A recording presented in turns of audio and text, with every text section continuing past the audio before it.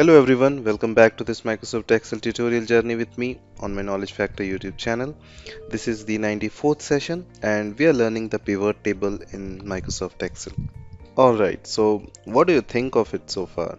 Excel pivot tables, right? How quickly you can summarize data based off of some list, right? Whether that list has got a couple of hundred of records, a thousand of records, tens of thousands of records, and how quickly you can summarize that data. Just a couple of clicks and drags with the mouse all through the pivot table field list. Drag them into the 4 section, good to go, right? Summarize your data and you can get in there, modify it and really get it to display the way that you want it to, right? What is it that you are trying to report on? You get it here. Now remember, this is all based off of the existing sales data table that we have here, right? We have just summarized it and now imagine this. You're sitting in a meeting, people are looking at your excellent work, right? They're able to make intelligent decisions based on your summary of data, right? We don't have to dig through the massive list and try to come up with this. It's all right here inside the pivot table.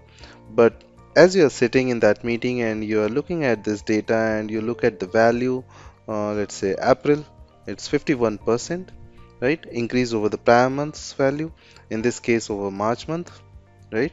From April to March, well, somebody might look at that and say, how did that happen? Why did we increase so much, right? What is it that we were selling? Who was selling there, right? Let's look at that data right there. Well, you could go back to the sales data worksheet and you can go look for it. We got to go back and look for April data, and I got a filter for this. I got to sort it.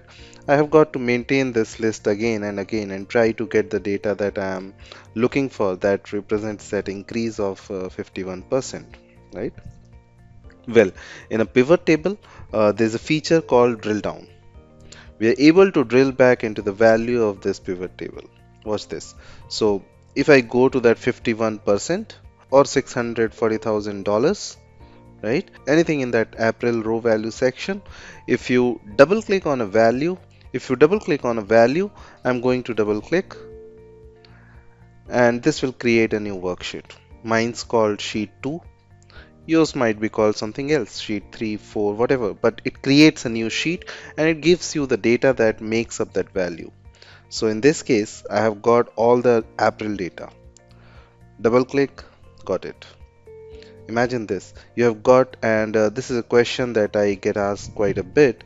I have got a list, the master list, got all this data in it, and it's got data about various individuals, maybe team members that I work with, or sales individuals, and I'm responsible for this list. But now I want to send out a copy of the list to each salesperson or each co-workers that's represented in that list. I don't want to give that entire list to them. I just want to give them their data, right? What do? So you directly go ahead and create a pivot table. You group it by that salesperson or individual, and now you can double click on the values for that person and it would create a worksheet for each of them. And then you can send them their respective data. Just a double click creates the sheet. You got the data right there at your fingertips. A little tip here. Each time you double click, you get a new worksheet. So right away, make sure you name that.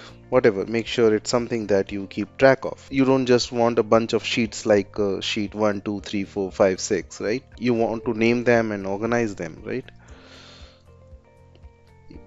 So I'll just give it a name as April.